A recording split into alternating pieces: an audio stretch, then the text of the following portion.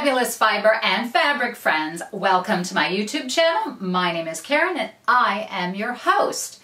Today is Tuesday, September 15th. I recorded last week, but unfortunately it was a hot mess, so I decided to back up and try again today. I was just too frustrated last week and I decided to erase that one and try again.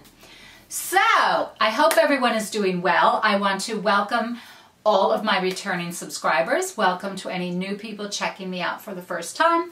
I hope you find something you like here. Excuse me. Please subscribe and like below. Please comment. I love the comments, love reading the comments. Today, there isn't a lot of knitting, a little bit. There's a lot of sewing. As you can see, I have one lovely garment on.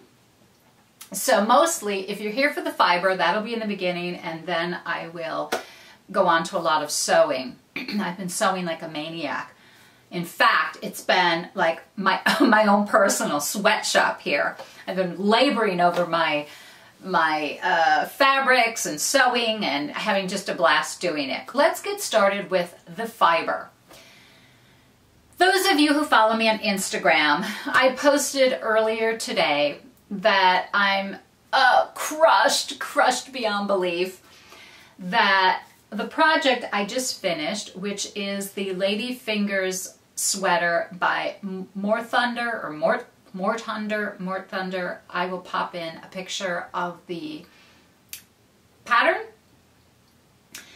And unfortunately, the dye had bled over all my other colors, but we'll get into that in a second. The pattern is really fun. It's a DK weight sweater. Great instructions. Everything about the pattern is fabulous.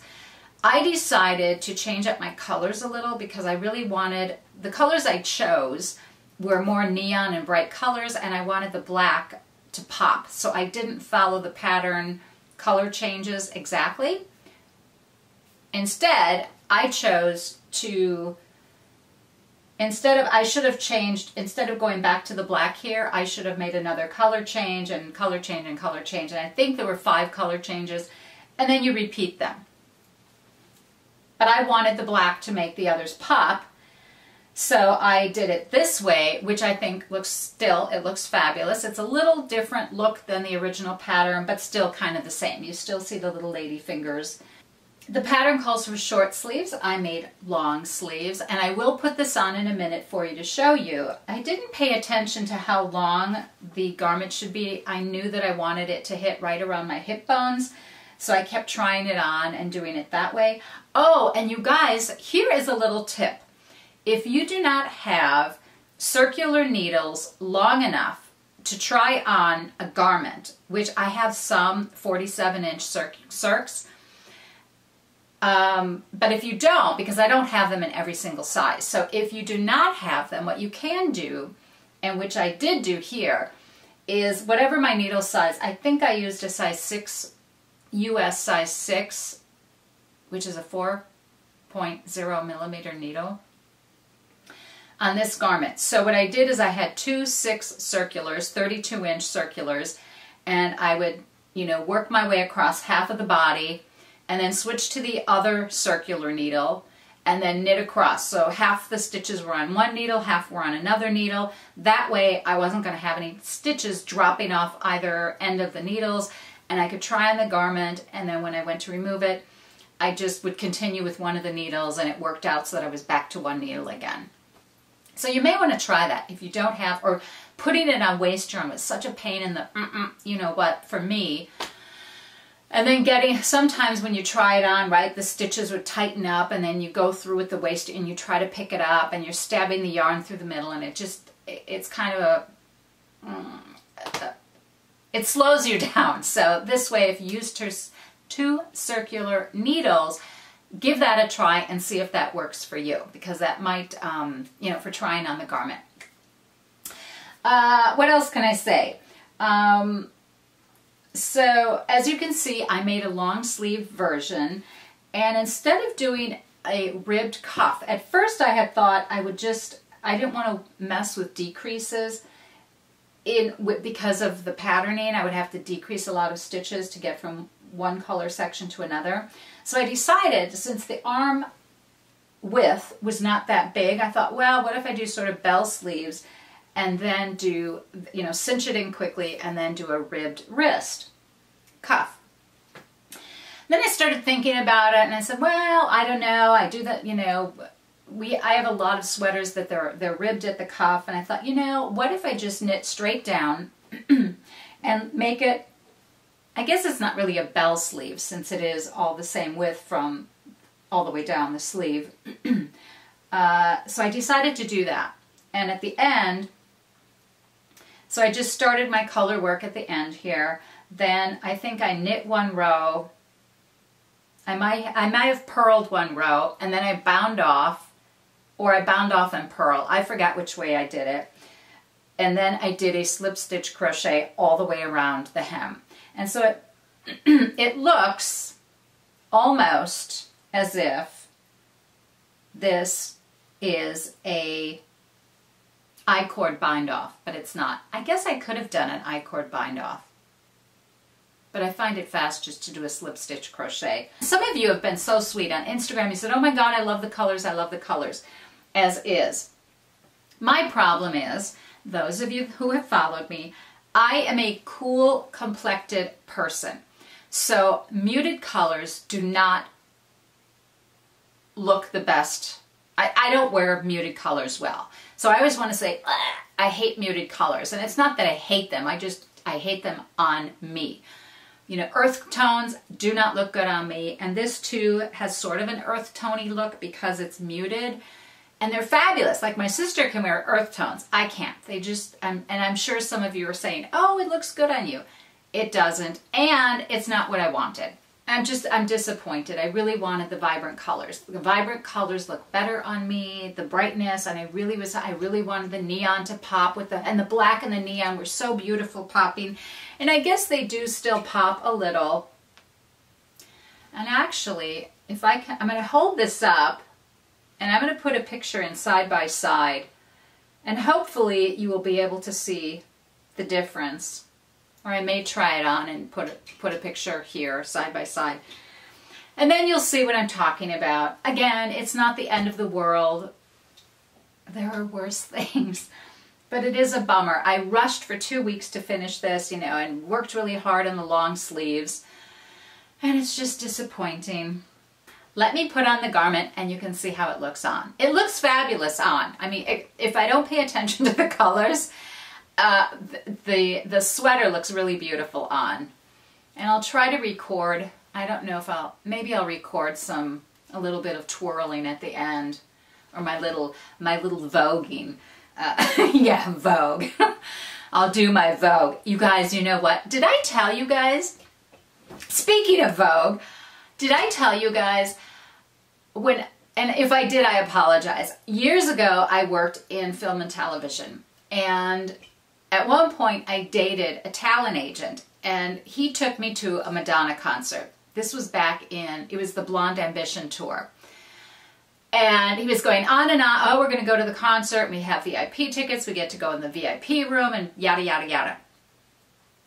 And a lot of people I worked with were all crazy about, oh, Madonna, Madonna, the Madonna concert. And so when they found out I was going, and I was not that, I wasn't a huge fan. I didn't dislike her. I just wasn't a huge Madonna fan. And then when everyone around me was so excited about the concert and jealous, I said, wow, I guess this is a big event. Well, I had a blast. I went to the Madonna concert. We had great seats. I think we're 11 rows back. And Madonna is an incredible entertainer. The choreography was beautiful. I love dancing, as many of you know. And so that was really beautiful. And so now that some of my Thursday night knitting pals turned me on to Pose, a Netflix series called Pose, and there's all this voguing in it. I'm getting such, well, I watched it all already, but I got such a kick out of it. So now I'm incorporating a few poses into my videos, my finished object videos. I know, I'm such a dork. You guys, this is what 62, I'm going to be 62 in, what, two and a half weeks? So this is what 62 nuts looks like. I'm such a Looney Tunes. But that's okay, I don't mind. Anyway, let me go try this on and you guys can see how it looks on me. So here is, I mean, I love, look at how these sleeves came out. So I love that I lengthened the sleeves. I love the look of the sweater. It's just the dye, the fading of the dye, or that the black washed out all the other colors. That's unfortunate that that happened. But otherwise, I just love this. What am I wearing? I am wearing the Wilder gown. I wanted to call it the Gower gown. I don't know why. I guess because gown, and so I'm thinking, I don't know why. This is the Wilder gown by Friday Pattern Company, and this is the second version I've made. I don't think I talked about my first version on here. You've probably seen it on a YouTube video.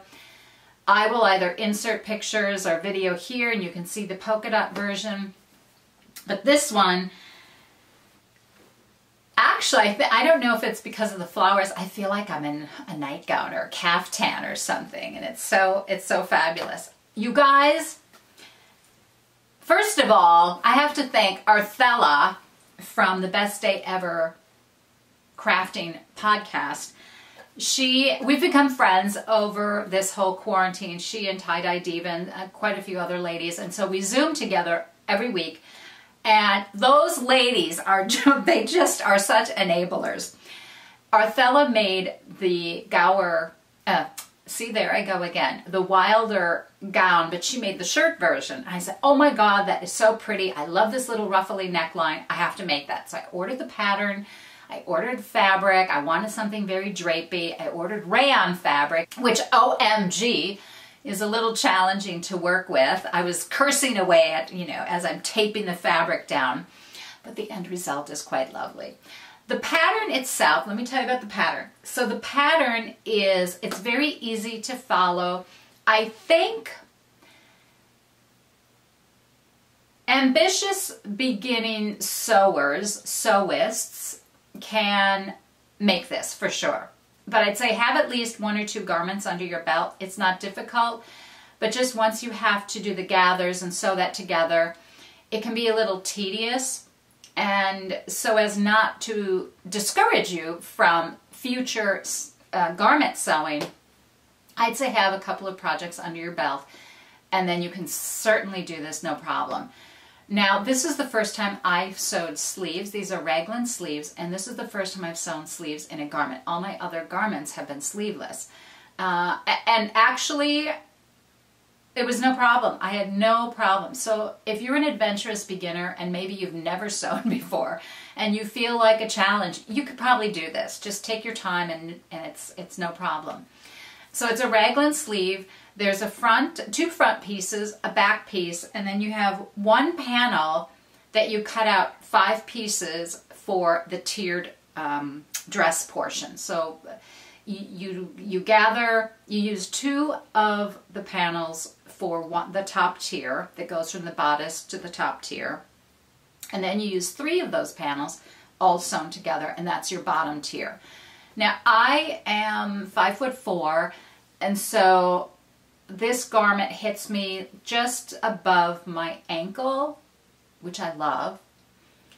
But if you're taller, it probably would hit you a little higher. I really am happy that where it hits. I love that it hits. I'd almost like it to be a little longer so I could wear higher heels with it. But I guess I could anyway. So that, yeah, so I love the length of this dress. And it's so flowy. The rayon fabric is super flowy. I got this fabric. I purchased it and the polka dot one that I've either have shown you already or will show you at the end. The polka dot, which is also, it's either a rayon or lawn. I forget which one the polka dot one is. This is rayon. And I purchased them at fabric.com. So I'm finding a lot of great deals on fabric.com, a lot of beautiful fabrics. And I think it was Kristen from Vollenvine that I first heard about fabric.com. And I heard about it a while ago, but I've only recently, since I'm only recently sewing, I checked them out a few months ago. Oh my gosh, so I've been ordering things from them. That's where this fabric is from. So, sewing with rayon. I should drink some water. Sewing with rayon. Oh my God.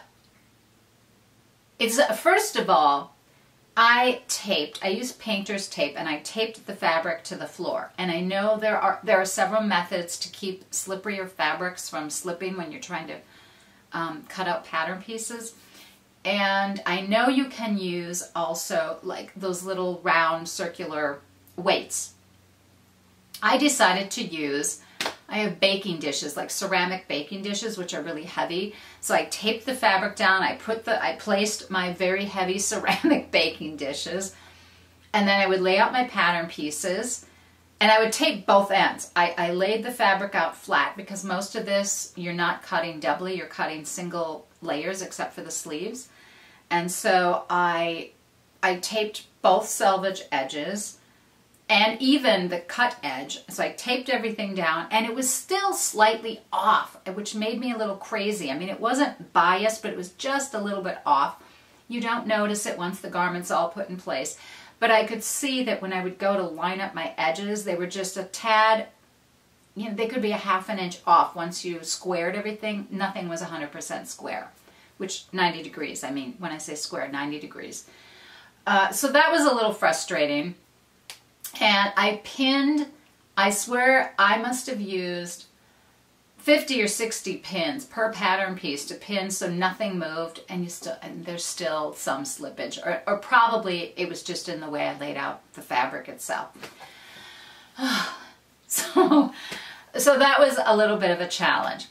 But then I learned, I forgot whose YouTube channel I was watching, but someone had mentioned using a walking foot for slippery fabrics. And I know you can use a walking foot when you piece together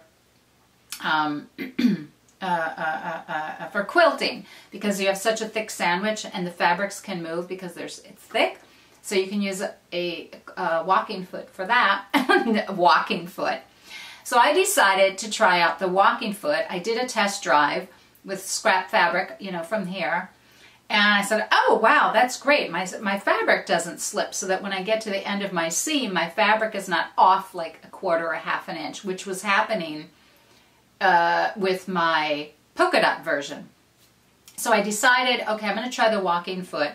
And that worked really well. So everything lined up, although I have to say I pinned like crazy even as I sewed to try to keep all of my seams as even and straight as possible. So if you have a walking foot, give it a try, see how that works for you. It might help with slippery fabrics.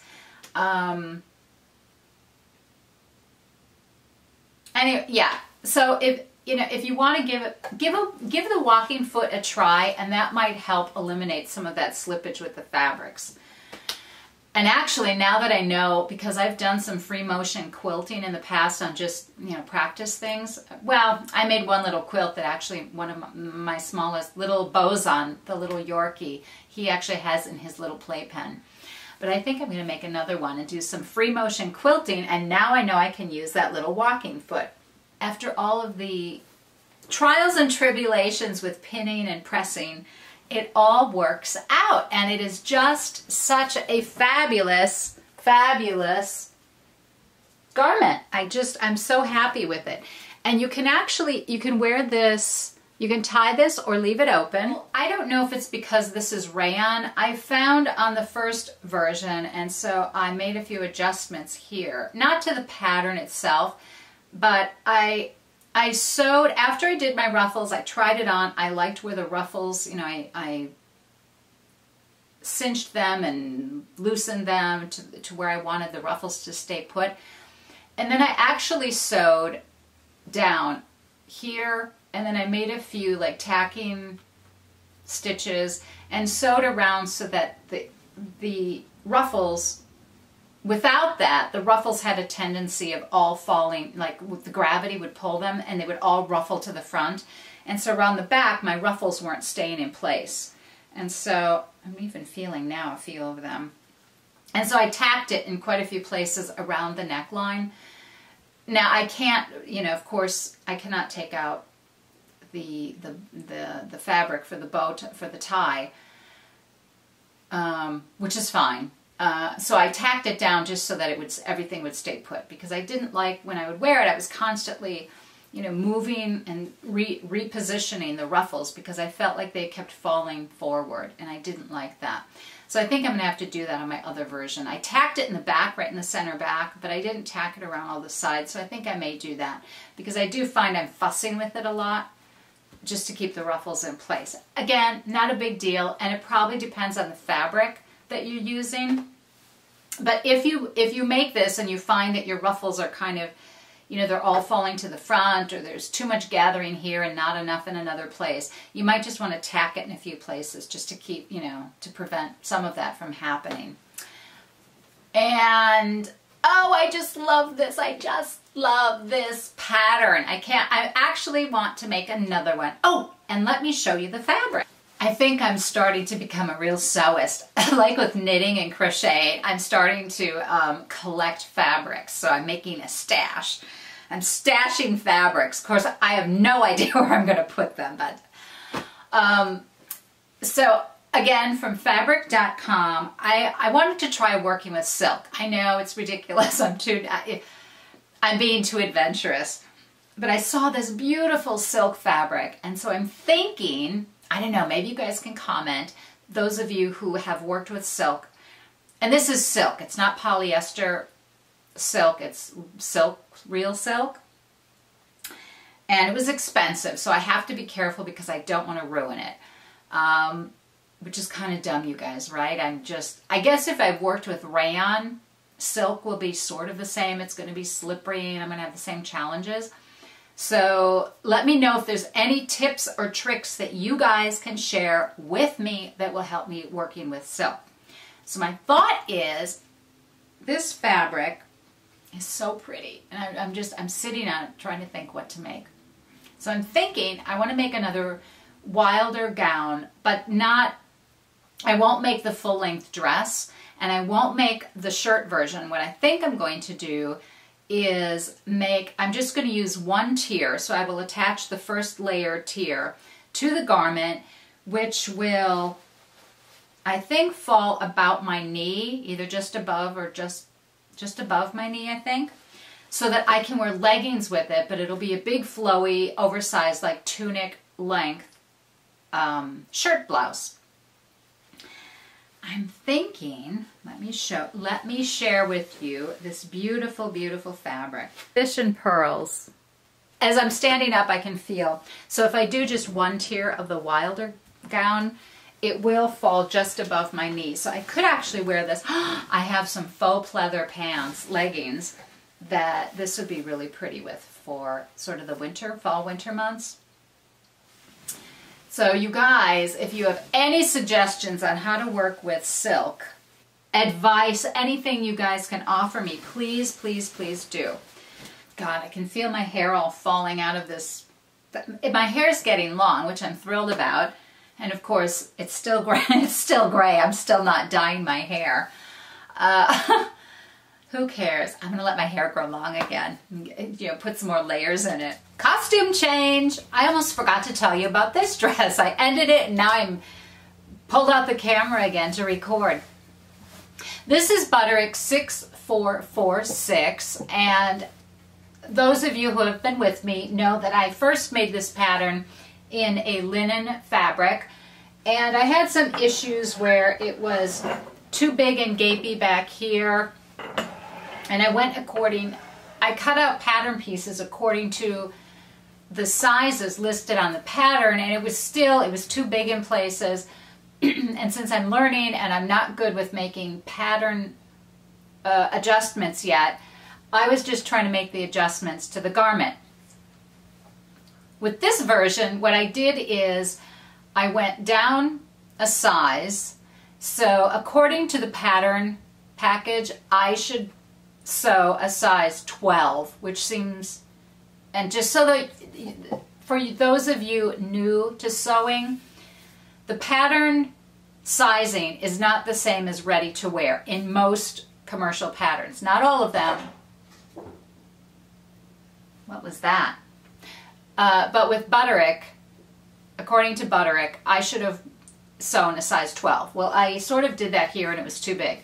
So I went down to a size 10, or was it 10 and an 8? I forget which way it went, but I went down a size.